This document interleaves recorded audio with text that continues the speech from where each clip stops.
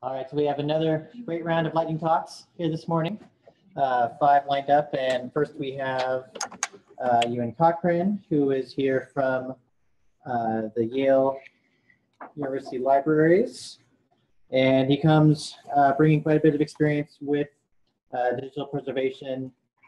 He worked to establish data archive for official statistics at the Statistics New Zealand, and also with the digital continuity team at Archives New Zealand, and consulting for Deloitte in Australia in information management. And he's done quite a bit with emulation of software, and he has come to speak to us about modeling the domain of digital preservation in Wikidata. Thank you. Thank you. So I'm going to try and keep this fairly quick, and I might do a brief demo. I'm also hoping you all catch on to what I'm talking about here pretty quickly. So I'm going to briefly talk about what Wikidata is about, why we want to use it for digital preservation data, what we're actually doing with it, and then a little bit about next steps and how you guys can all get involved if you'd like to. So Wikidata, by the way, that's the logo, and it I think it means Wikidata. It spells out wiki in Morse code, which I think is kind of cool. So Wikidata is a wiki for data. It's machine readable, linked open data. Anyone can edit it. It's fully versioned, and it's designed to be both human and machine readable. Last year, it had over 16,000 active editors, over 26 million items, and more than 200 bots editing it. The whole thing kind of blows my mind. Basically, Wikidata is a database that anyone can put anything into. There is moderation around what can go in there. People get to define standards around Wikidata items, things like which statements you should be able to make about them. But in general, it's a database that anyone can add data to. And it's open. That's what a data item looks like in Wikidata. So it has a unique identifier, a label, description, and then various statements made about it. And those statements can be backed up with qualifiers and references. And if you really want to, you can, when you're adding new properties, which are just a portion of the things in here, to Wikidata, you can define requirements in terms of which statements need to be made about the various items. So why do we want to use this for digital preservation? I did tweak these.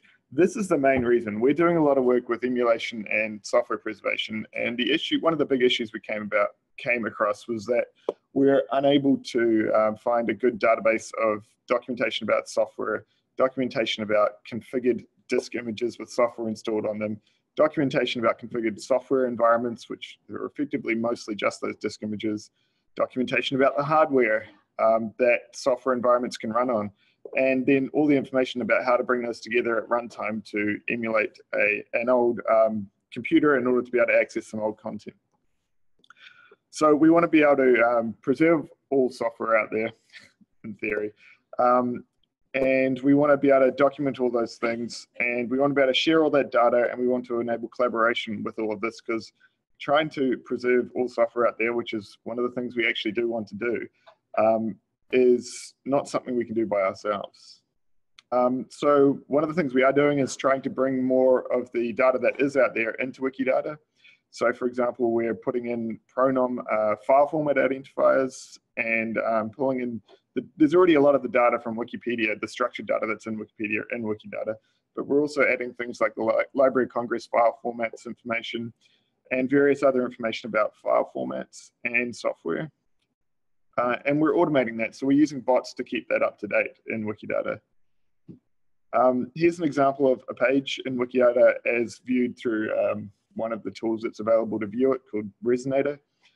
This is the page for Debian, and this is just the first part of it. So there's a whole lot of information, structured information in there about Debian, for example. Here's another one, Acrobat. But what I thought might be more interesting is to look at some of the things we can do once we have that data in there. All right, this is the page from the person, Catherine Thornton, who's our CLAIRE Software Curation Fellow, who's also partly funded by IMLS.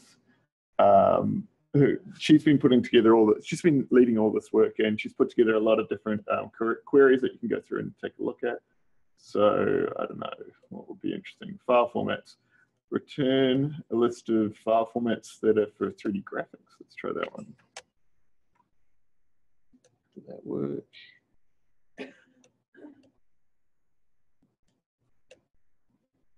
Right, so there's a query, I can just run it and I get the results.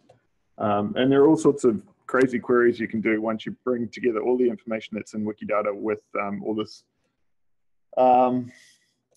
technical software information and so on. But I recommend you go through and have a look yourselves at all the options that we've added in there. There's just so much. And it really blows my mind the things that Wikidata is going to be able to do. So hopefully everyone can see the slides again now. The next thing we're doing with this, we're adding all this data and we're trying to automate adding the data to Wikidata. And then we're going to be creating, we've already just started creating a portal to make it much easier for people that only care about this kind of information to go through and make edits, add new information, or report back on information that's in there. And that's going to be hosted by the Open Preservation Foundation. They generously volunteered to host that. We've only just started work on that, but there is a GitHub page you can go to and have a look at. So there are a few challenges with this. A big one is trust. Anyone can edit anything in Wikidata. So if you wanted to rely on that as your database, how are you going to do that? One of the things we're pursuing is being able to have lists of trusted editors and only take the most recent edit from anyone that's in that list. Another thing you can do is endorse edits or endorse pages by adding more data in there. So we could go through and endorse everything that we think is trustworthy and then only ever take those edits if we want to. There are sort of quite a few issues with scale. There are issues with data modeling and different opinions. There is a process for adding new properties to Wikidata, and there can be conflicting opinions, so we need to justify what we want to do and why. And Wikidata is still fairly immature. It's only a few years old, so there's a lot of growth in all sorts of ways, processes, people, the technology itself that needs to happen for this all to be successful longer term. All right, so we have a Google group. I recommend you sign up if you're interested and follow what's going on there and contribute. You can take a look at the sample queries, one of which I just showed before. And feel free to just go through and start adding and editing, adding to and editing Wikidata. You can just go to a page and manually change it like you would in Wikipedia. Thank you.